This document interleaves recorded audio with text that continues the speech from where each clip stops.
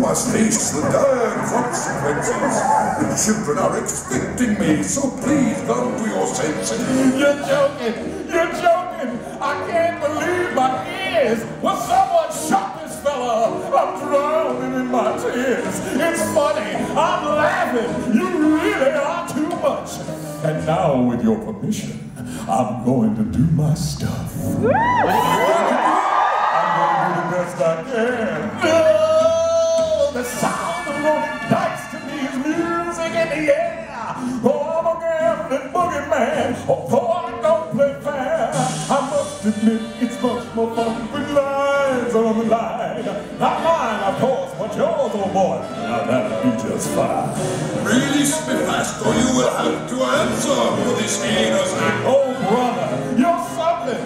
You got me in a spin.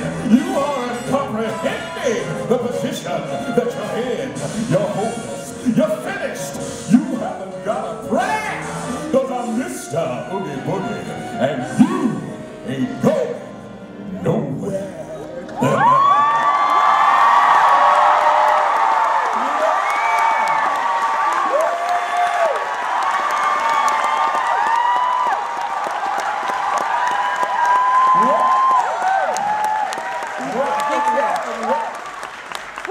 How about it? 20 years, can you believe it? I know a lot of you weren't even born 20 years ago. Neither was I. No, actually, I was 10 years old when I did the voice. Isn't that an achievement for a 10-year-old to be able to sound like that? But I'm so glad to be here with you tonight. By the way, that poem was Tim Burton's original poem on which the film was based. And the narration was done by the master of horror, one of them at least, Mr. Christopher Lee.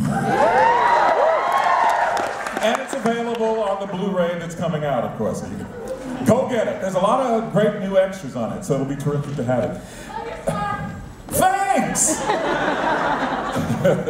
Why not? A little fashion statement, right? A little Oogie fashion. Absolutely.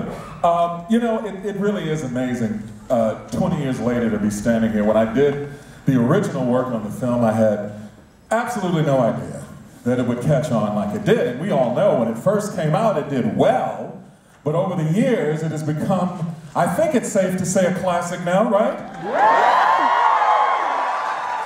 Yeah. And that is all because of all of you. You have made that happen, absolutely. Now, I want you to help me welcome to the stage tonight a film historian. He's the creator of the popular podcast Commentary Track, and he's the author of Tim Burton's The Nightmare Before Christmas, the film, the art, the vision. Please welcome to the stage, Mr. Frank Thompson.